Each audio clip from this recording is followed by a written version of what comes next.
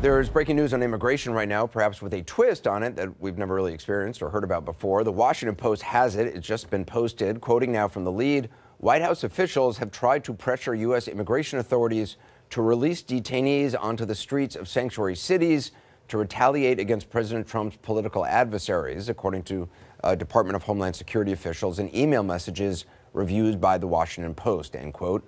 Rachel Bade shares the byline on this. She joins us now by phone. Rachel, I haven't even had time to read this full article. Can you just walk us through your reporting, what this plan was? I guess it was from the White House to Homeland Security? Happy to do it, Anderson. Yeah, it's a crazy story. Basically, we found out that Stephen Miller, who's one of the top White House hardliners on immigration, very close to the president, they leaned on ICE to consider this proposal where they would be moving undocumented immigrants they had captured at the border to sanctuary cities or the districts of adversaries like Democrats. And the one that was mentioned in particular was Nancy Pelosi, who's the Speaker of the House. This came twice. It came right after the election at a time when the caravan, remember the caravan that the president always talked about before the 2018 elections, they had just reached the border. This talk started percolating around that time. And, you know, ICE was really alarmed by this. They seemed to ignore it at first and then sort of put it on the back burner. But it came up again right after the president decided to reopen the government following the 35-day shutdown in January. The president basically gave lawmakers 3 weeks to come up with this deal to fund the border. And one of the key issues they were debating was detention beds. Democrats wanted fewer detention beds for ICE. And so this came back, this idea was pushed again by the White House on ICE in February, right in the midst of these talks where Democrats were saying they didn't want to give these detention bed numbers to Republicans and to the Trump administration. So ultimately, according to our reporting and the folks we spoke with, including two whistleblowers who actually came to Congress with their concerns, this never went anywhere because ultimately Democrats relented on the detention bed issue. Obviously, they didn't give the president the wall funding he wanted, but on detention beds, they relented.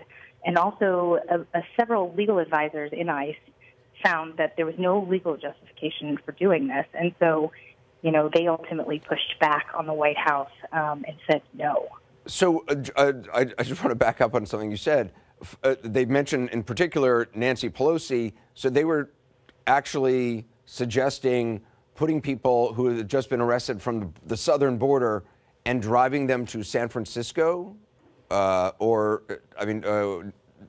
Nancy Pelosi's district to drop them off? That's exactly right, busing them. There were two sort of ideas that we heard from folks familiar with these plans. One of them was to take people right from the border who were trying to cross and move them to sanctuary cities, including San Francisco, where Pelosi obviously is that's her district as Speaker. The other idea was to move people who are already in detention in ICE to these districts. So there's sort of two different plans considered. Both of them shot down.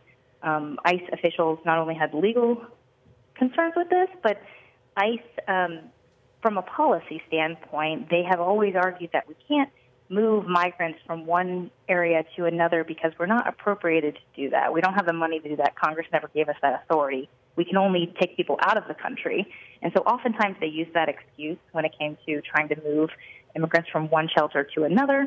But this went in direct contradiction to that as a policy. So both legally and, you know, from a policy standpoint, they just said this doesn't make any sense. And obviously they were very concerned about the optics of this, too. In fact, one DHS official said that this would be, you know, PR catastrophe to look like you were going after your political foes, releasing undocumented immigrants to try to punish people.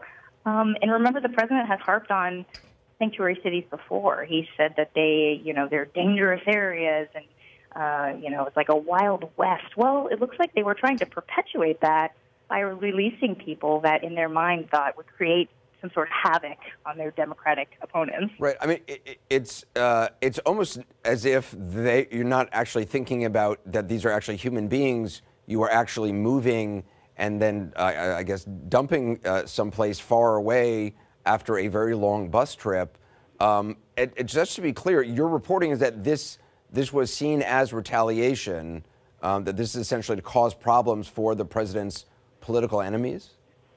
That's exactly right, 100%. One person who I spoke with in DHS said that this would be sort of like teaching Democrats a lesson, teaching people who, oversee sanctuary cities or Democrats who wanted to curb funding for law enforcement at the border, or that this would basically be them saying this is what it's like to not have enforcement and to have all this stuff happening on your streets. And have you actually seen emails to this effect, or is this based on the whistle? You've actually seen the emails? We have. We've seen emails from the White House to ICE officials asking them about this and what their options could be. The first one we saw was from November. Like I said, right after the election, leading up to the election, the president talked a lot about the caravan.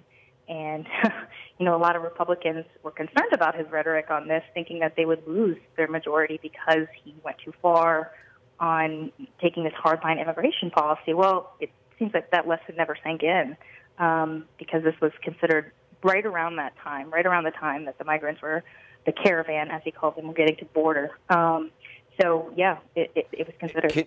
Can you say, have you published those emails, and if not, can you say who they were from in the White House and who they were sent to?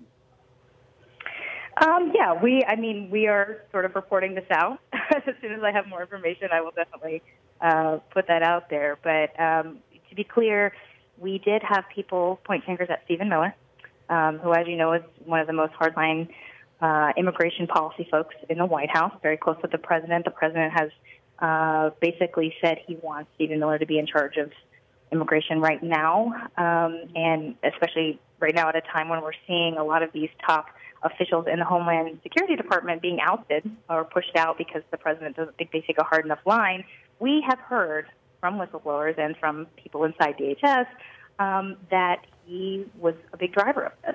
Now, he's not on one of the initial emails that we first received from November. However, from the folks we had talked to, it was very clear where this policy was coming from.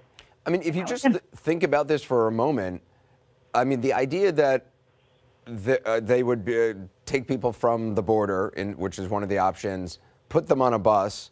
I don't know how long the drive would be from the border to Nancy Pelosi's district in San Francisco, but if somebody died along the way in one of those buses or got sick and then died, the administration would be responsible for that, all for a political purpose. I mean, it's just the actual logistics of it could lead to many kinds of unintended consequences.